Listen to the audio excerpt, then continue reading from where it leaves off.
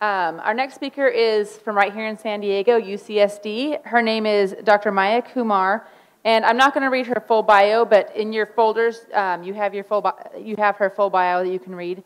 But she's a board-certified pediatrician and adolescent medicine physician, and she specializes in treating people ages 10 to 26. And she has a special interest in adolescent sexual health and gynecologic care, and the importance of a trauma-informed and developmentally appropriate approach to these sensitive issues. So I will... Thanks so much, Lindsay. It's really a pleasure to be here. This is my first time getting to participate in this conference, so thank you so much for inviting me to meet you all and to talk a little bit about this subject today. I want to just start with a couple disclosures, aside from the fact that I don't have any money, I don't have any sketchy connections or anything like that. But also, I just want to put out there that I am not an expert on Jacobsen syndrome. I want to be very, autosomal deletions or translocations. I've had a lot of patients with genetic conditions, but I can't say that I have a specialized practice in young people with Jacobsen syndrome. That being said, my area of expertise to be, but I'm not an expert on your children. You are the expert on your children, right? And so at the end of the day, these are just some things to maybe think about that you can then, think about how you might approach things uniquely for your child. But I hope to just give you some ideas, and I'm around if people want to chat a little bit afterwards or discuss specifics. So I don't know if anyone watches Netflix. There's a show that none of your children should watch called Big Mouth, about a bunch of teenagers going through puberty. But one of the things I like about it is that a lot of their hormonal rage is personified with a hormone monster who makes a lot of inappropriate comments. But it's not a bad representation of what you imagine maybe kids might go through. But I feel like, and I did a lot of learning about Jacobsen syndrome in a very specific way to prepare for this presentation. And I just want to say how much respect I have for every family member in this room, because when it comes to Jacobsen syndrome, you and your kids have already been through quite a journey, no matter how old your kids are. Maybe your kids have had a lot of surgeries. Maybe your kids have had a lot of doctor's appointments. Maybe your kids have to take medications. Maybe you've had to really learn in very unexpected ways all kinds of things about how your child learns, grows, copes, develops. This is hard for any parent, but you guys have had to make particular leaps and bounds to understand your child and help them to thrive. And it's like just when you have everything figured out, puberty happens. And it's a bit of a game changer, right? So I just want to start by asking, of all the folks in the room here, who's got a child who's under 5? Okay, so a lot of folks have a child under 5. What about 5 to 10? Okay, you're getting warmer. What about over 10? Ding, ding, ding, ding. Okay, over 15? All right, no, that's awesome. Yeah, so for some of you, you might be living this in real time. For others, I hope this might give you a sense of maybe some considerations to prepare for as your child gets older. But I think those of you who are there already know that puberty may pose some potential extra challenges for kids who have chronic health conditions. First of all, and this might seem sort of obvious, but not all health conditions permit going through puberty in a normal way, but kids with Jacobsen syndrome do go through puberty, although their timing of puberty may be a little bit different than kids without this condition, and the degree of their growth spurt and the way they grow may be a little bit different, but the essential stages of puberty are essentially the same, so you can't escape. I think that that's important just to keep in mind. I think that one of the biggest challenges, though, is that their physical development goes at its own pace. And their physical development may progress faster than their social or emotional or intellectual development. And that discrepancy tends to potentially lead to some consequences. And some of you, even if you haven't experienced these consequences with your own child, you may be afraid of these consequences. And some of those consequences that I see in my practice are, first of all, significant distress, both in the child and their families, potentially unwanted pregnancy or sexually transmitted infections or HIV, unhealthy relationships, and probably most alarmingly, sexual victimization. These are pretty serious outcomes, obviously. And it might, I feel like there's always going to be some people, especially if your kids are under 5, where you're just like, whoa, things just got real, like, real fast. You know, and it's okay if these are not things you were thinking about, you know, but I think it's important to know that you're going to have to think about it someday. And that day may come sooner than you realize. And the good news is there are ways that you and your child can be prepared for this and mitigate those potentially negative consequences. So my objectives today are to, first of all, by the end of this presentation, for you to be able to know if there's condition-specific things related to Jacobsen syndrome that you need to know that will help you and your child prepare for puberty better. Things that are specific to Jacobsen syndrome that are important to keep in mind. Secondly, to have a sense of what specific medical management, medical help, and reproductive health screening your child is going to need after they reach puberty, because you may need to be the one to advocate for this.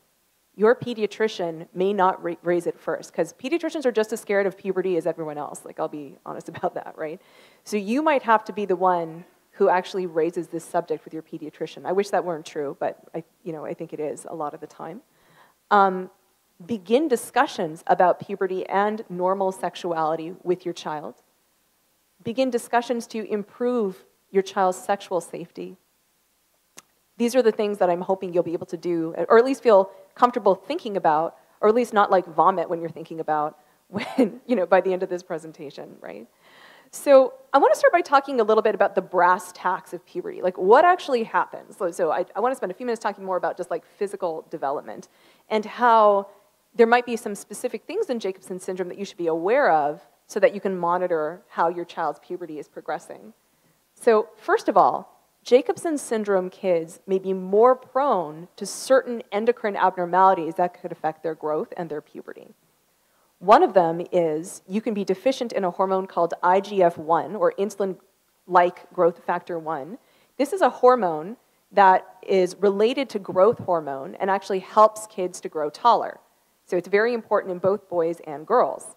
But Jacobsen syndrome appears to be associated with some degree of deficiency of this hormone, which means that many kids with Jacobsen's may never reach higher than the 10th percentile on a growth curve.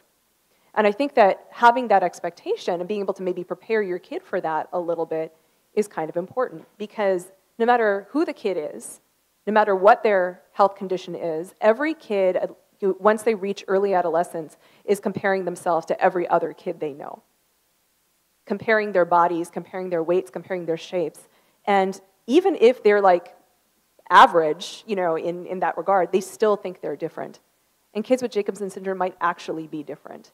And I think it's important to prepare your kids, and not to say those differences are bad, but there might be differences, and that all kids, regardless of their health condition, go through puberty in different ways. And that's not unique to Jacobsen syndrome, but that's an important thing to understand. And you might need to start having conversations like that about, with your kids. The second thing is that Jacobsen syndrome may carry a higher risk of hypothyroidism, or inactive thyroid. I'm just curious, does anyone here already have a child with hypothyroidism? Okay, so a few people. So hypothyroidism can do a couple of wacky things with puberty. The first thing is it can either delay the onset of puberty, but the second thing is it could actually make you go into puberty too early. So neither of those things are necessarily good. Early puberty, first of all, you might be missing out on critical developmental events, and time is marching on and you're not actually progressing the way you should. But early puberty might actually lead to closing of your growth plates before your child was supposed to have them closed, and even more height stunting than what they were supposed to have. So we're going to talk a little bit more about the timing of puberty in a bit, but just to keep in mind that if your kid has hypothyroidism, be aware that that could potentially influence the timing of puberty if it's not well controlled. And also, even if you don't think your kid has hypothyroidism, if their puberty is not starting at a typical time, you might want to get them checked for hypothyroidism. So I think that these are all important things to remember. Thirdly, boys with Jacobsen syndrome may be more prone to having undescended testicles or hypogonadism when they're born. Who had a boy with undescended testicles? Okay, so we have a few in the audience. So an important thing to know is boys who are born with undescended testicles, regardless of the reason, whether it just sort of happened or it was associated with a genetic condition, are more likely to develop testicular cancer. And even if that testicle was brought down and surgically corrected, fairly early on, that risk is still elevated for that child. So it is very important for young men with a history of undescended testicles to learn how to do self-testicular exam as early as possible. Now, in a standard way, it's typically, for most healthy young men, it's introduced around age 15. But honestly, I start that conversation earlier, around age 12 or 13, to teach boys during their physicals and stuff like that how to do self-testicular exams. And this is something, for those of you who have teenage sons who may have this history, very important to have a conversation with them about that. The good news is that testicular cancer is very, very treatable, but only if it's detected early. And so if no one is having a look down there, things could be going undetected, and that could be pretty serious. So very important to make your pediatrician talk to your kid about that and to maybe initiate those conversations at home as well. So those are a few specific things that hormonally that might affect puberty with Jacobsen syndrome. The other thing that we have to talk about is Paris-Trousseau, or platelet dysfunction, and how that can result in some pretty significant menstrual difficulties for young women once they start getting periods for the first time. It is very likely, if they have platelet dysfunction, that their periods are going to be prolonged, so longer than they should be, and very heavy and or very painful. Aside from the fact that that's just not fun, that creates a number of other difficulties too. So first of all, when I say heavy periods, what I mean by that is a period that lasts longer than 7 days. If a girl is having to use more than 6 pads in one day, or if they're having to change their pad or tampon once every 1 to 2 hours. Another question I sometimes ask kids is if they have to double up, if they have to use both a tampon and a pad at the same time, because that's, again, a sign that, wow, their bleeding is pretty heavy. It's hard to keep up with.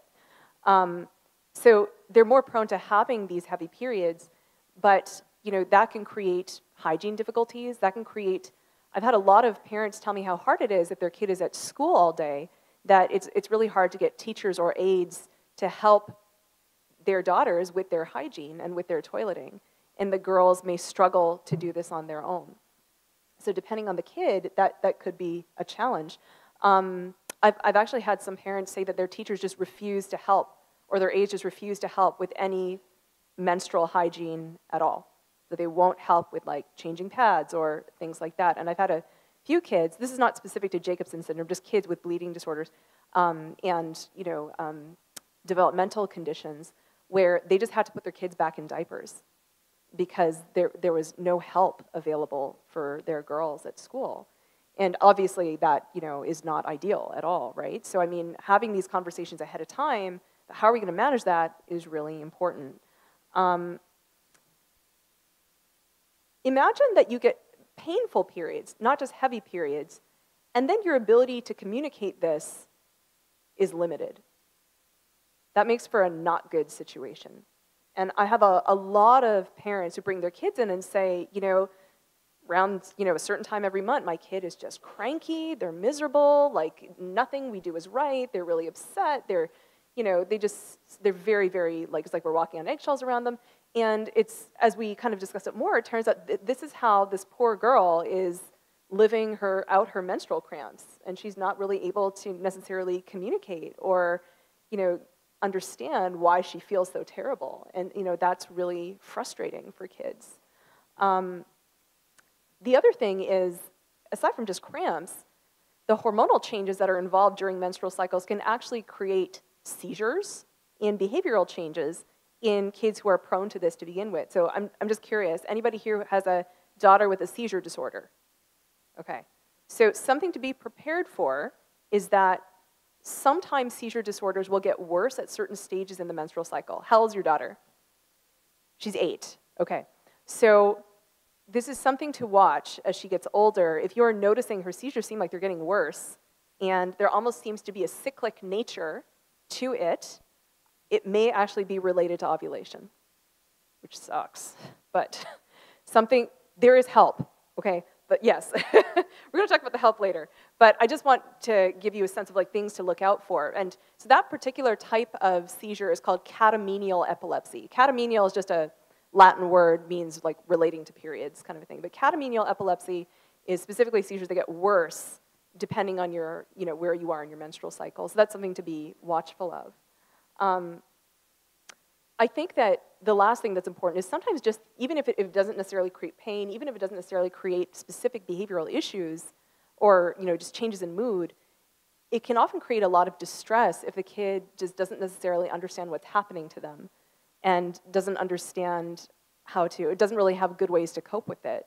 I've had parents tell me their child is like smearing blood on the walls, is, just really can't tolerate a pad against their skin. I've had a couple kids who eat their pads because they just don't know, and it's really hard for them to cope. So there's an enormous amount of emotional distress that can go along with periods if the kid and or the family is not prepared. And sometimes even if you are prepared, these things still happen. I do want to reassure you that, because here's what I find. A lot of kids and families just suffer through it. They're just like, okay, she reached her first period, and I guess her life is just going to be miserable once a month. And I just want to warn you, it doesn't have to be like that. I'm surprised often when people finally come in to see me as like a reproductive health person, like how long they've been suffering. And there are medications and other things that can really, really help improve quality of life. So the silver lining in all of this is that there are good treatments available if you have a daughter with Jacobsen syndrome or who has a platelet dysfunction or bleeding tendency, but you just need to tell your doctor about it and ask for the help. And if they don't know how to help you, tell them to refer you to me or a gynecologist, right? Or a pediatric gynecologist or an adolescent medicine provider, because there's actually lots and lots and lots of things that can be done to help. We're going to talk about some of those options a little bit later. So as someone mentioned earlier, there is a difference between the brass tacks, so just like the mechanical changes of puberty, and also sexuality, which is an even scarier thought, for many of us, right? But I think there's a few things that are important to know. Youth with Jacobsen syndrome are able to reproduce. I heard some gasps. It is true. And although we don't have a lot of studies for Jacobsen syndrome specifically, there are lots of studies for other types of genetic syndromes and chromosome deletion syndromes. And kids who have these, at least for the other conditions, they still experience sexual desire. And they still have consensual sexual relationships as young adults. Like, no one is making eye contact right now. And, and I know this is a really, really difficult thing to think about, but it's a reality that I think as parents and relatives, you got to be prepared for and prepare your child to keep themselves safe and make smart decisions. So you have to assume at some point your child is going to have a sexual identity, as any other child eventually will. And it's not easy for any adolescent, but there's a lot of research that suggests that kids with chronic health conditions receive much less preparation than kids who don't have those chronic health conditions, and they actually experience worse consequences because of that. So this is not specific to Jacobsen syndrome at all, but there are studies looking at young adults and adolescents who have mild to moderate intellectual disabilities or developmental disabilities, and looking at their outcomes in young adulthood. There was one very large study that was published recently, just this year, that if you're looking at young people by age 19 to 20 who have mild to moderate intellectual disabilities, so this would be an IQ of less than 85, that's how they defined it in this particular study. But about 75% had already had sex, at least once. 60% had unprotected sex. About a quarter to a third of them usually had unprotected sex. About 50% of women had been pregnant already, at least once, which was more than double the number of women who did not have an intellectual disability. And I think there's really complex reasons for these scary numbers. I mean, first of all, as we talked about, there can be a mismatch between your physical development and your social and emotional development. And people may not necessarily understand things to the same degree. I mean, unfortunately, I have a lot of scary stories, so I'm going to share one of them. So I had a young woman who, this was a few years ago, but at the time she was 17. And when she was like 7 or 8 years old, she'd had a brain tumor. And so this had been removed surgically, and she'd had chemotherapy and radiation and all of those things. And she was left with a mild to moderate intellectual disability. But puberty happened the same time it would have happened anyway. I think that her mother thought that because she was so childlike in so many other ways that she wasn't interested or ready to learn about sexual health. But she still noticed boys and would talk about them and would have little crushes and things like that. And I think the mom thought, oh, well, it's innocent, it's cute, She started going on Facebook, and this is when Facebook was just kind of getting started. And she started making new friends online, and including male friends. And one day, she was coming to see me for an appointment and started talking to me about her new boyfriend, who is this boy that she met on Facebook. And she talked about how they had gone on their first date, and they had met in a park near her home. And I started asking her more questions, and it turns out this young woman had been sexually assaulted. And I mean, she had no idea. She thought it was her boyfriend. And this is just what you do with your boyfriend. So, and I've had other kids like that, same situation. They have not been prepared, but they still have feelings. They still have desires. And she didn't understand the position that she had been in. I ended up having to call Child Protective Services. And this poor kid, even after all that, just ended up being confused. Just confused, unaware of what had really happened to her. I mean, obviously her family was devastated. I mean, you can imagine the chain of events that went off, at this point. But this is why you have to be prepared. This is why every kid has to be prepared to understand what a healthy relationship is, to understand what good touch and bad touch is, to understand what consent is. It doesn't matter what your kid's stage of development is, they have to know these things. If their physical development has progressed, they have to be ready. And I know that sounds like a tall order, but it can be done. You just have to be willing to do it. And we'll talk more about how, in a few minutes. I think that part of the reason that they might be unprepared is because a lot of the time, these kids, just like the girl I was just describing, are often considered sort of asexual or just vulnerable. It's like, oh, well, that's not going to be. No one's going to proposition them, or they're not going to go to a dance, or things like that. But there's a lot of evidence talking about how wrong parents and providers can be about their assumptions about their children. They receive less sexual education from their parents, from their teachers, and from their pediatricians. This is well documented. And they may also have less of an understanding of sort of normative behavior.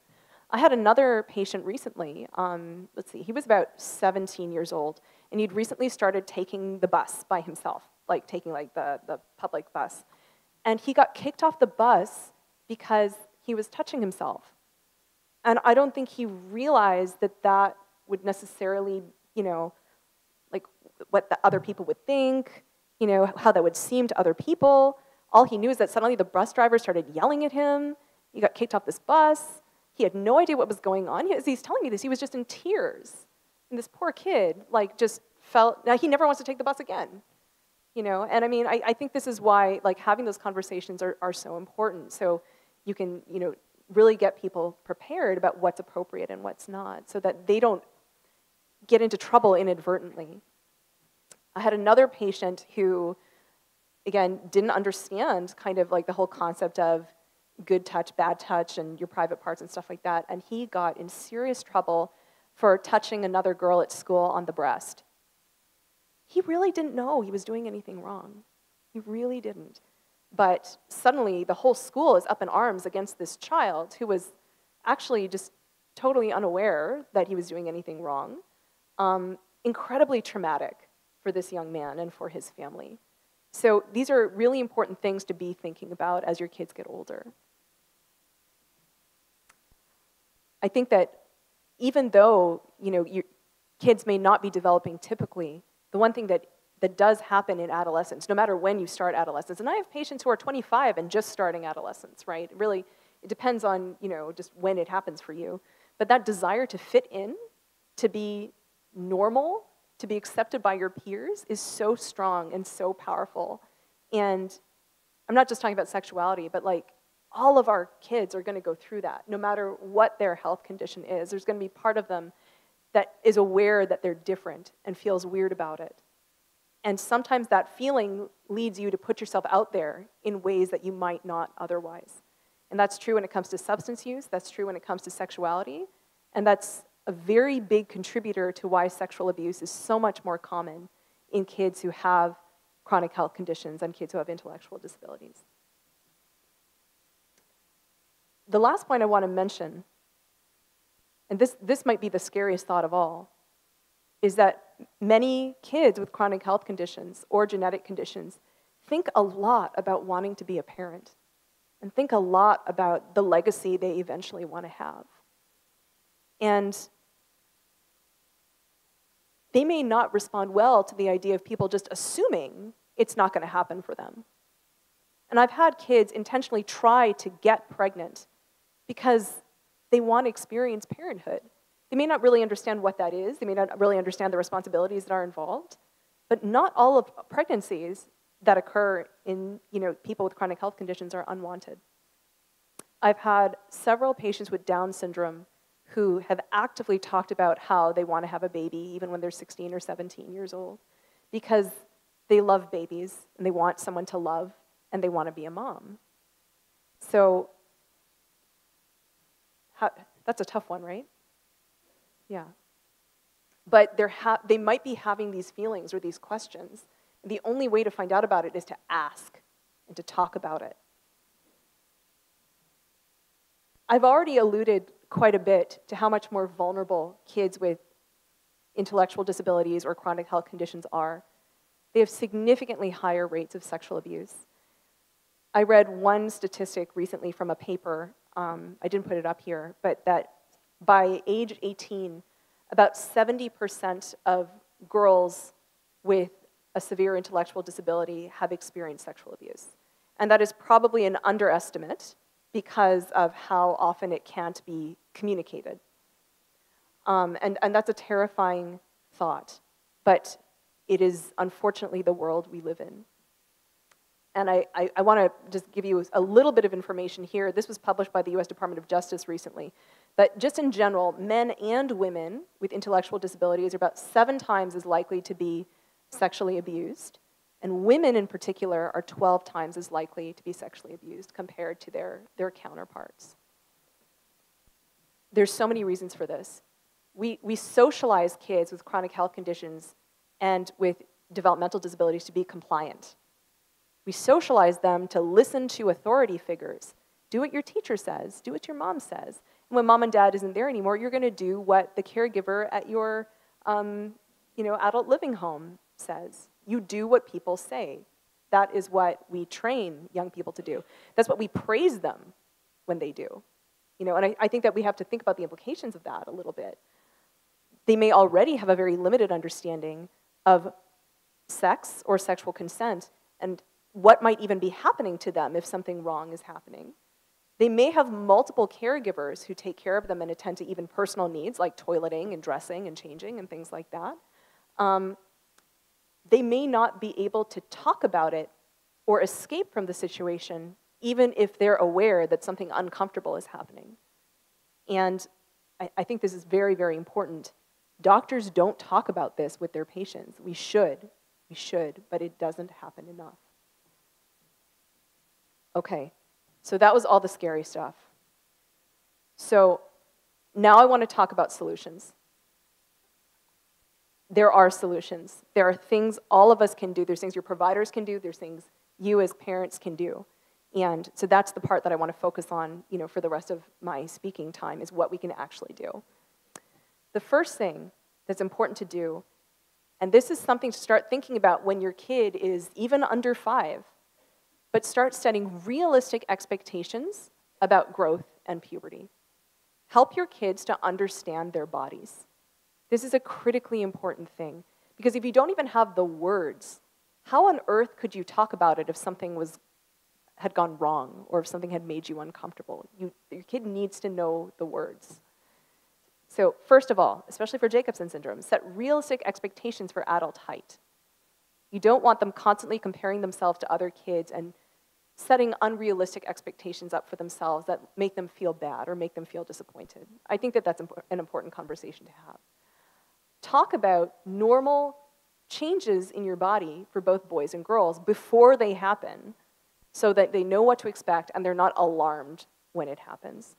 So for girls, you want to talk about how they may start to get some swelling or increase in their breast size, and that sometimes it hurts a little bit.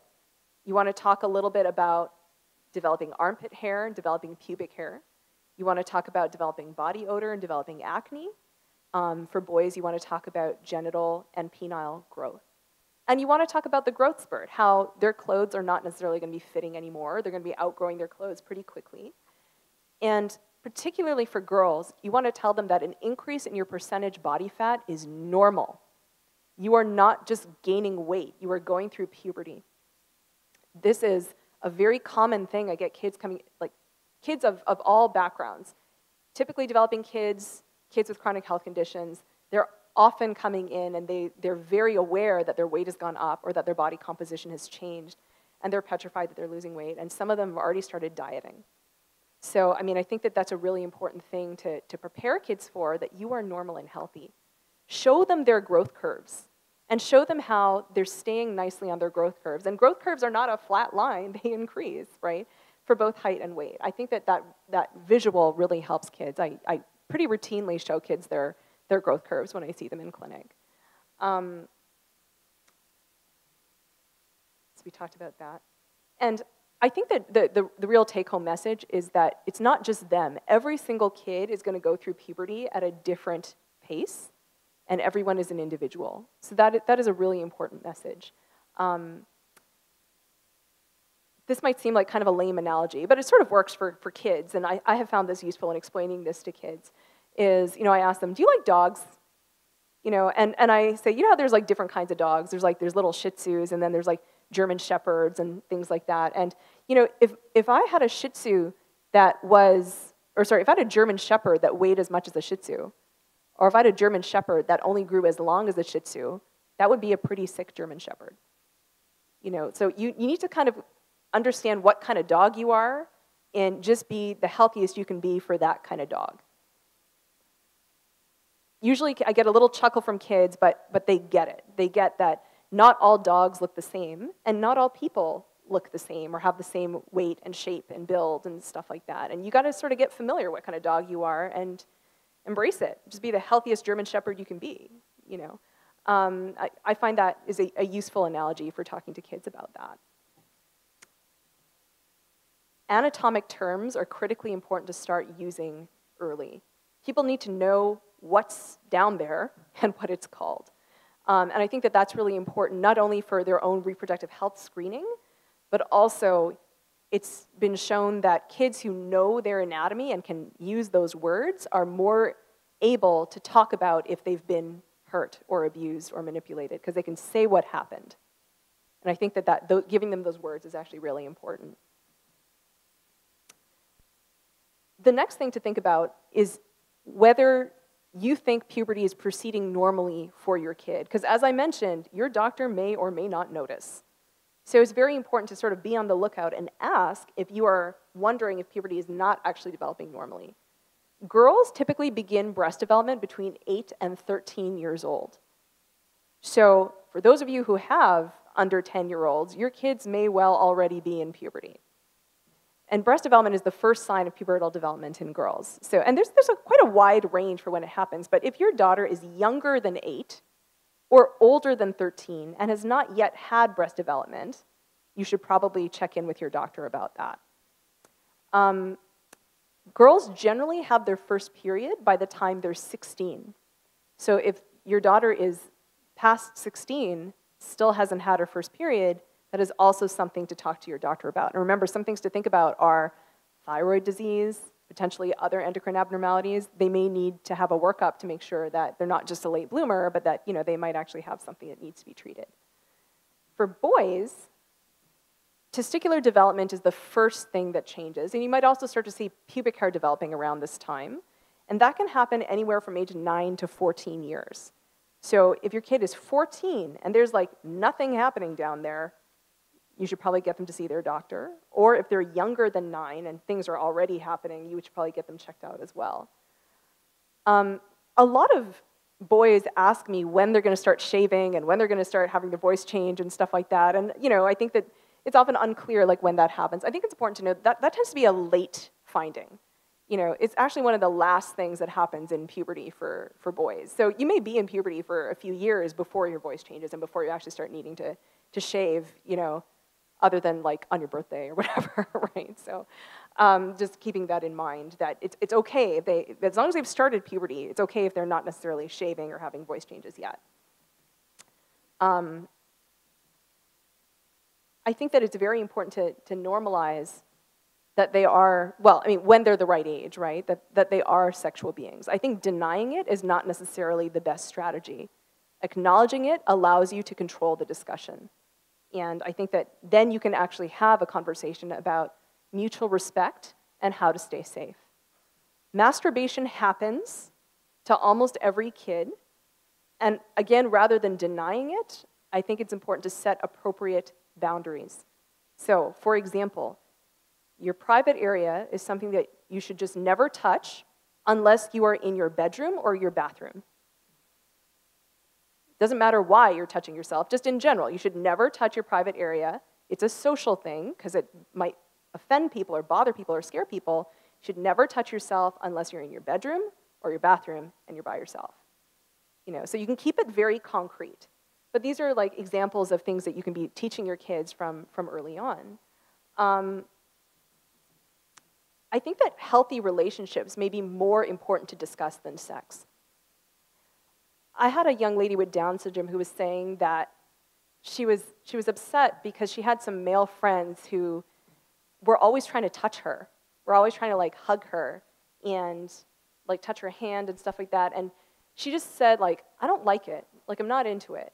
It was hard for her to necessarily go into why, but she was certainly feeling like her personal space was sort of being invaded, but she didn't want to hurt their feelings. So she didn't really know how to say anything to them. So one thing that we talked about is, can you say, hey, can we high five instead? And that was something that ended up working really well for her. So, whenever her male friends would kind of want to hug her and stuff, she would be able to kind of stop them and say, actually, can we high five instead? And that actually ended up going pretty well. So you might have to practice with them and discuss alternatives.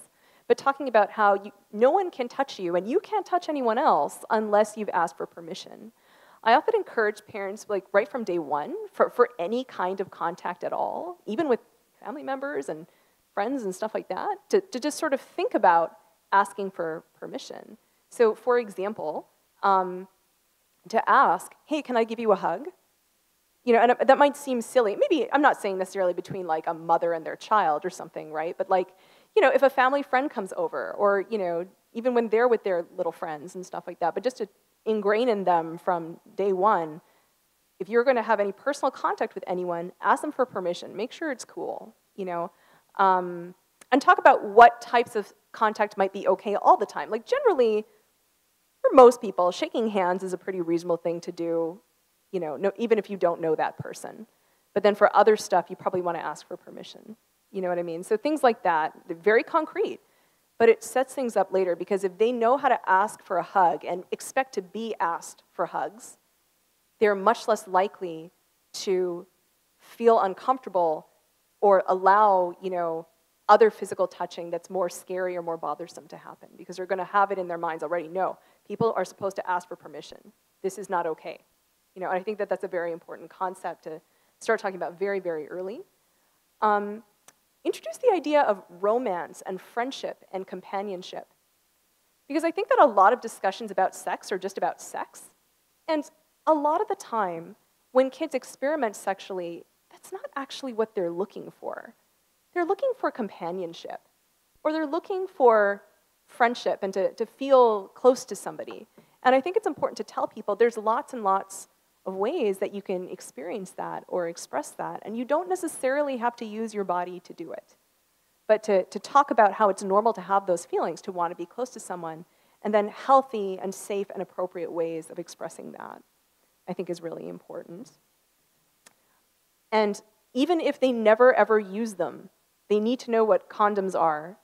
They need to know that you can get infections if your genitals touch another person's genitals. They need to know that they could get pregnant or get someone pregnant. They need to know that birth control is a thing and that pregnancy prevention is a thing. Again, even if they never ever have to use them, you know, but they need to know it exists. And make their doctors talk to them about it. That is also very important. I think it's helpful also, and it kind of makes it less scary, to not just talk about the machinery with them, but also talk about the maintenance requirements a little bit. You know, what kind of health care should they expect they need to have once they have, you know, reproductive parts that work? So first of all, I would prepare them that doctors may start doing genital exams at physicals, so they're not afraid when it actually happens. And because, you know, for some young men, for example, your doctor might be the one who identifies, hey, there's a lump on this testicle, right? And so your doctor has to actually be able to do the exam. But it's important to set boundaries of, like, only the doctor, not some other random person, kind of a thing, right? But, like, just establishing that that is an important part of healthcare is getting your reproductive organs checked. That's important. Young women who have had any kind of sexual contact whatsoever, even if they've never had vaginal intercourse, but if they've had oral sex or anything involving fingers or anything like that, they still need to get pap testing when they're 21 years old and every 3 years afterwards. And so that's very important for cervical health. I do have a lot of patients with intellectual disabilities who engage in different types of sexual activity, even if they're not having vaginal intercourse. And so they need to know that they still need to get the periodic screening required to keep their cervix healthy. Breast examination, regardless of your sexual experience, should begin at age 20 for all women. This is assuming you don't have a concerning family history or anything like that, but I'm talking about like a general case scenario. It should start at age 20 and then happen at least once a year. So preparing young women for that. Self-testicular exam, as we've already alluded to, by around 15, boys should be kind of knowing how to do that, knowing what to look for. And for you guys, if you want to start talking to your kids about it, what you're really looking for is any kind of, the surface of the testicle should feel like an egg. It should be smooth. There shouldn't be any bumps or ridges. If there are bumps or ridges, then you want to have your doctor look at that and maybe get an ultrasound to make sure that everything is okay. I would also recommend very strongly, even if you're not sure your child is ever going to have any kind of sexual relationship whatsoever, to strongly consider HPV or human papillomavirus vaccination for your kids. This is a vaccine that's normally routinely recommended at age 11 and 12, but I have a lot of parents whose kids have chronic health conditions who assume their child is not going to have any kind of sexual contact. This is an awful thought. But just because they don't have any wanted sexual contact does not mean they're not going to have any sexual contact. And so the question is, do you want them to have that protection? And if it was me, I would vaccinate them anyway. So, I mean, especially because it's such a low-risk vaccine. So it is something to think about. A lot of you guys aren't there yet. You don't have to worry about it till they're like 11 or 12. And even if you vaccinate before age 14, that's when the vaccine is most effective. If people have questions about HPV vaccine, I'm happy to answer them. I don't work for Merck or anything like that. I just really believe in this vaccine because I've seen it save lives, but just something to consider. And ask your doctor if periods are interfering with quality of life. or if puberty is interfering with quality of life. Because like I said, you don't have to live like that. You don't have to just suffer with really heavy or painful or uncomfortable periods. I think that one question I often get from families is, can we just not let puberty happen at all? Can we just not let it happen, or can we actually consider surgery to remove their sexual organs? Or, you know, it's not uncommon for me to get questions and sometimes just requests for that. And I understand why people ask those questions and why people ask for that, because sometimes they've gone to hell and back trying to help their kid get through puberty. But at the same time, it's important to explain that your sexual development is important for more than just your reproduction. For example, estrogen has a critical role in bone health and cardiovascular health. Testosterone has a critical role in brain development, energy, intellect, and alertness. People don't feel well if they're supposed to have estrogen or testosterone, and they don't. So I think talking about how these hormones actually do a lot of really important things in your body, even if you're not thinking your child is necessarily going to have a consensual sex life, that doesn't necessarily mean you want to just take those organs out altogether or not allow them to develop. So the goal is to allow normal development, but while minimizing the impact on the quality of life. And I usually tell people, because I sometimes get pre-pubertal consults. I have parents bring their kids in when they're like 8 or 9. Breast development has started, and the parent is already kind of thinking ahead and being like, maybe we should just stop this right now. And I usually tell them, I would advise that you give this some time. When they have their first period, see how it goes, and then come see me. This doesn't mean you have to suffer through years and years and years of awful periods, but let's see how it goes. And your kid may tolerate it better than we expect, right? I think it's important to give them a chance, too. If the periods are really difficult to manage, if they're painful or they're very heavy, the most common reason that I use birth control in adolescents and young adults is actually for menstrual control as opposed to pregnancy prevention. And so these medications are actually incredibly safe and effective in reducing menstrual flow and maybe even letting the child skip periods or not have periods. So one option is kind of standard birth control pills. The same medicine, if your child doesn't swallow pills, is available in a patch that you put on your skin and change once a week, or a vaginal ring that, if you have an experienced teenager who's like able to put in a tampon, then this would be, another way you could deliver the same medicine.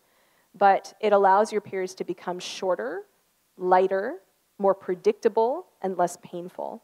And there's some other perks, like it reduces acne, it reduces your risk of ovarian and uterine and colon cancer over time. So, they're quite safe medicines to use, and they often make a very big difference in terms of people's quality of life. For people who have catamenial epilepsy or people who have other health conditions that are worsened at certain stages of your menstrual cycle, these medicines inhibit ovulation. So very often it's recommended as a treatment, for example, for worsening of seizures, because they do inhibit ovulation. It often helps a great deal with mood, if that's a problem for your daughter. So these are just things to consider. There are very few medical reasons why a person could not be on these medicines. One of them would be if they have a personal history of blood clots. Usually kids almost have the opposite problem. They bleed too easily as opposed to clotting too easily. And other rare conditions that your doctor will probably ask you about just to make sure it's safe for them, but it's safe for most people. There are other options available too. There's an injection that you can give your daughter once every 12 weeks that also suppresses ovulation. The nice thing about the shot is that over time, most women actually stop having periods, and that's actually perfectly safe. It's not that the blood is building up with nowhere to go. The blood just doesn't build up in the first place. So it's very safe to use these medications for menstrual suppression. And many people with bleeding disorders, I would say that Depo-Provera, the injection, is probably their go-to. Because if they don't swallow pills or they just don't want to have periods at all, then this is a really good option. A couple things to just be aware of is that they can make you a little more hungry. So if your child struggles with maintaining their weight, that might be something to just kind of think about. The other thing is they can decrease bone density if you're using it for years and years and years. So for kids who need menstrual suppression long-term, another option to consider is an intrauterine device. So for kids who are not developing typically, and you don't think they could tolerate an office procedure to insert an intrauterine device, which is the case for many kids in this situation, it can be done in an operating room under sedation. I've had patients who I sent to do it even under general anesthesia. And once it's in, it lasts for up to 7 years. There's no medications to take. There's no prescriptions to pick up or doctor's appointments or anything like that. It provides a fairly effective menstrual suppression. So a lot more work on the front end, but it's long-acting. It doesn't have any effect on weight or bones or anything like that. So it is an option worth considering. And I often have patients who transition from Depo-Provera to an IUD when they're like 18 to 25, kind of a thing. So it's something just to kind of consider. When it comes to sexual safety, I would say that it's never too early to start having those conversations with people about what anatomic terms are, about the difference between good touch and bad touch, who can see their private areas, and sort of healthy relationships. I had a young man recently who was like 20, and he had cerebral palsy, he had a moderate intellectual disability, living with his aunt and uncle, lovely, lovely guy. He had a girlfriend who was also like 19 or 20 and also had cerebral palsy, and they were talking about becoming sexually active, but they needed a lot of education, and he was just so, what he talked about is he actually felt like she was pressuring him more than he wanted to. And so we talked a little bit about how, expressing yourself with your body has to be something that you're both ready for. You should always ask for permission. You don't necessarily have to jump to sex in order to express your love to the other person. So we actually, we had a really good conversation. He actually brought his girlfriend in. It was super cute because they both used, they were both wheelchair bound, and they both came in, on MTS. They caught the bus together. They came over, and we had this great conversation about how maybe things in their relationship they needed to think about in terms of being honest with each other, not doing anything the other person doesn't want before they actually think about having sex. And I think they were very receptive to that. So, it ended up being a really positive thing. I would strongly suggest that you supervise or limit their social media use and their screen time. Thinking about that example I mentioned earlier about the young woman who met an inappropriate person on Facebook. But if your kid is on social media and you don't have the passwords, get the passwords. And make sure that you are doing spot checks of their social media use, know who they're talking to. I think there should be, in general, a house rule that you shouldn't have any online friends that you haven't met in person and that your parents haven't met in person. I recently had the misfortune of having to get involved with, or having to involve the FBI cybercrimes unit in the case of a patient of mine who was actually being groomed online by some people who were not good people. And unfortunately, I learned through that experience with speaking to the FBI how commonly this happens without families knowing about it. So if you're not doing spot checks, start doing spot checks. It's really, really important. I think that every kid should know about emergency contraception, which does not cause abortion, but just stops a woman from ovulating so that the egg and the sperm don't meet each other. And the reason it's important is because at least 20% of women who use emergency contraception do so after non-consensual sex. And so the question is, again, do you want them to at least know what it is and to be prepared just in case? There's very limited research about the best way to teach your child to keep themselves safe sexually, but essentially, it's about behavioral modification. You don't necessarily have to explain things way too much about the fact that people are predatory and things like that, but I would break it down into very concrete steps. Step one is they need to be able to identify an unsafe situation. Someone is touching my private area, that's not supposed to happen. So just being able to identify that. Step two is actually leaving that situation, knowing how they can make their exit. And then step three is being able to tell an adult what happened. These are the very specific skills that your kids should be able to do, and it's hard to do it. It's hard to do it. In my experience, the best way to teach it is role play. So that you as a parent actually present them with hypothetical situations and talk about what could you do in that situation and talk it through and have them practice and actually use the words with you. You know, and I think that in studies, that seems to be what works the best. And just in practice, I haven't studied this, but just in practice, talking to the families I work with, this also seems to be what works the best. When it comes to fertility and legacy, I think you should ask your kids if they've ever thought about whether they want to have kids. Just know what's in their heads. You know, just know what's on their mind.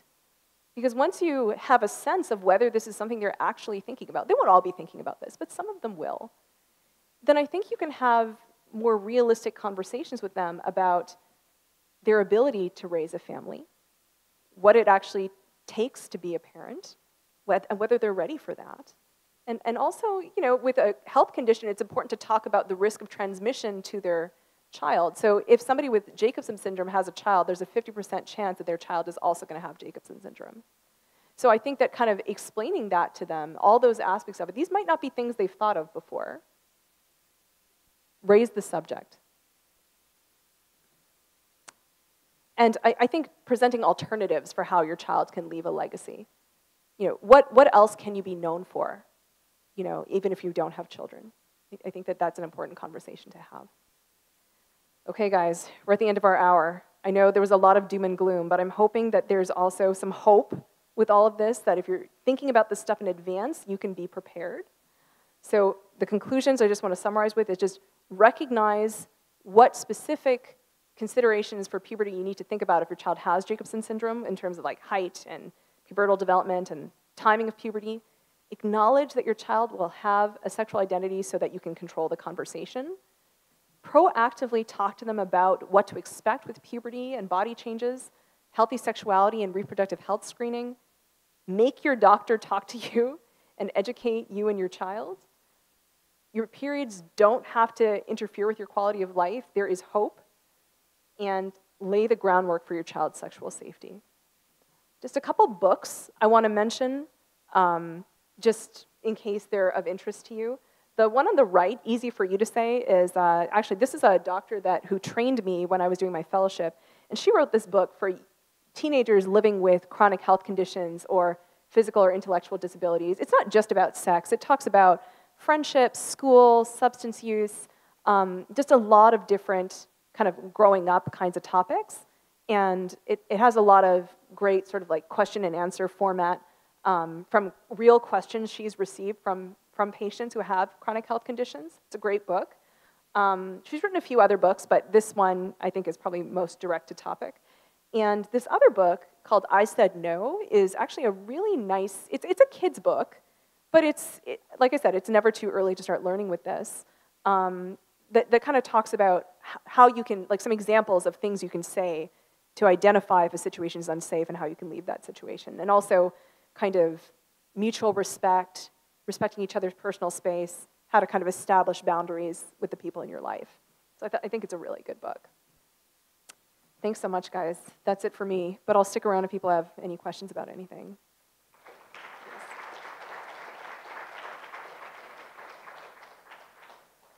Are there any questions? Oh my God, everyone just looks so terrified. It's not so bad. Oh, I'm sorry. Let me, hang on one sec. Can you tell I don't have a Mac?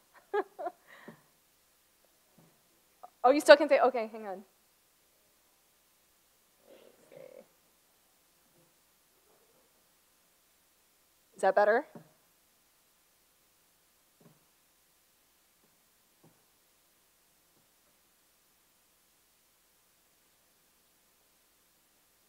Yeah.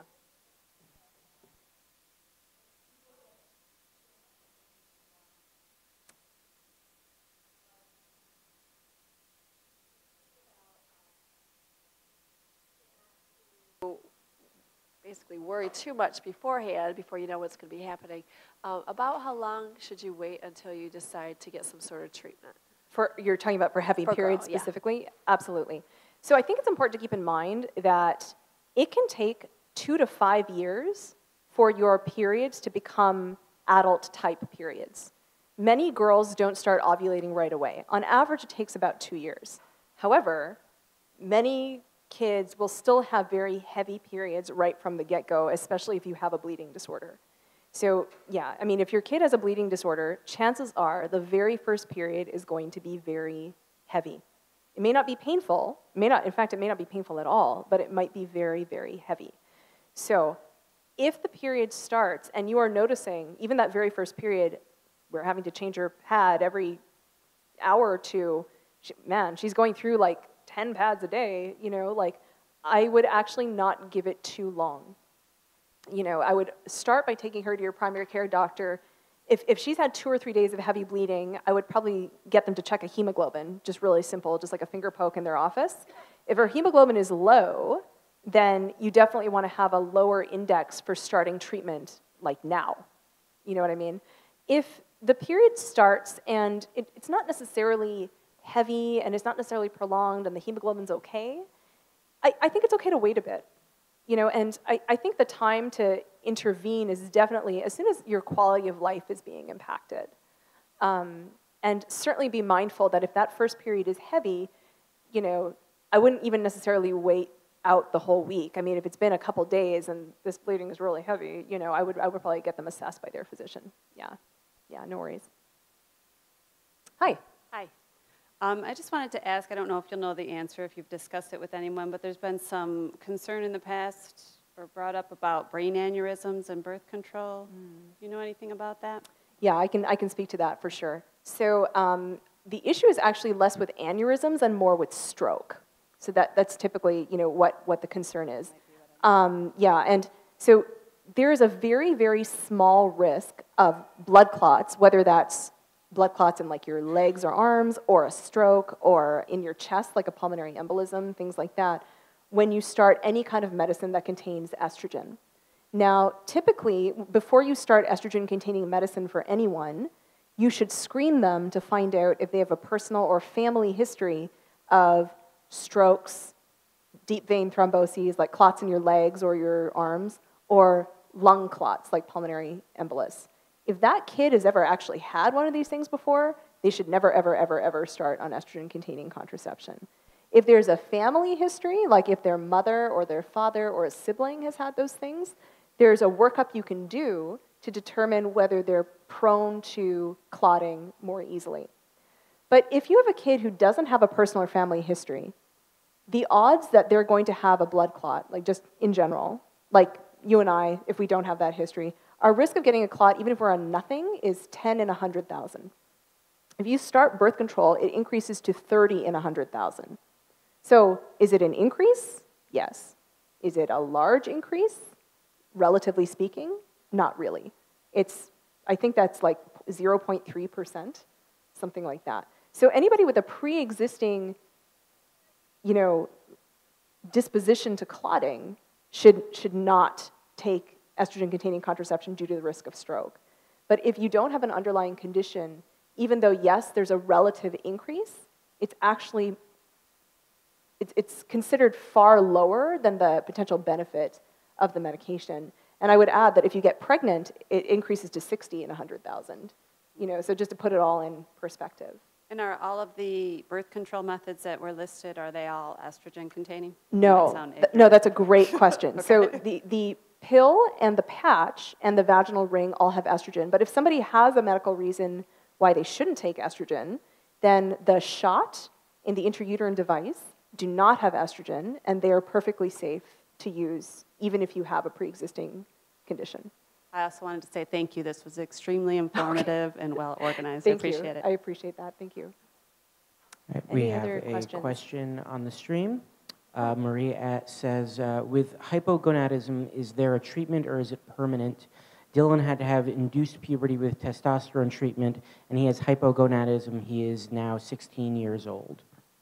So I just want to make sure I have the question correct. The question is hypogonadism reversible? Is that right? Yeah, is there a treatment or is it permanent? That's a good question. It depends a little bit on the cause of the hypogonadism. So one thing that is, from my reading, that's thought to be at play in Jacobsen syndrome is that your pituitary gland, which is a gland in your brain that produces hormones, may not function as well. That gland is the one that's responsible for making thyroid hormone, for making growth hormone, and for making sex hormones. So there's a reason why those are the hormones that seem to all be, affected with Jacobsen syndrome, is they've isolated it to this one gland that may or may not function correctly. So if the problem is an issue in the gland where it can't produce normal sex hormones, that may not be a reversible condition. If the issue is someone has hypogonadism because they have thyroid disease or something like that, and you can treat the thyroid disease, then it may be reversible. So I would say if somebody has hypogonadism, hypogonadism is sort of like a symptom. It's like if I say I have a fever, there could be many things that cause my fever. In the same way, there could be many things that cause hypogonadism, right? So I think the cause of the hypogonadism needs to be elucidated, and it may be reversible, but I have to tell you that the odds are it may not be reversible. Now, I would also say that hypogonadism and undescended testicles are not one and the same. Somebody might have normal sex hormone production, but they have undescended testicles. So for them, they need surgical correction of their undescended testicles, and then they need to learn about self-testicular exam and stuff. But their sex hormones are going to work just fine. They're not going to have hypogonadism. But if you have hypogonadism, you may also then have undescended testicles as well as other problems. And the underlying issue may or may not be fixable. So unfortunately, it kind of depends on the kid. Any other questions? Okay, well, thank you so much.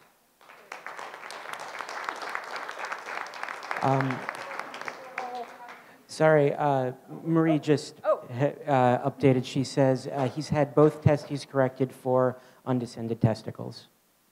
I'm sorry, could you say that again? Marie says that he's had both testes corrected for undescended testicles. Okay, so if he's had both testes corrected, then I think the key question now is his body making testosterone? So that would be the question to check with his doctor. Because at 16, he should have had some testicular development by now. Usually the latest that occurs is 14. So if she hasn't noticed any testicular development yet, there may be underlying hypogonadism that has not been fixed, and she should probably go to her doctor and get some blood work done for her son. Thank you. Okay, thanks. A little bag made by the kids in the child Oh, care. wow, that's cool. Card and Thank you. Oh, hello. Thank you very much. Thank you so much. That. We appreciate you coming. Yeah.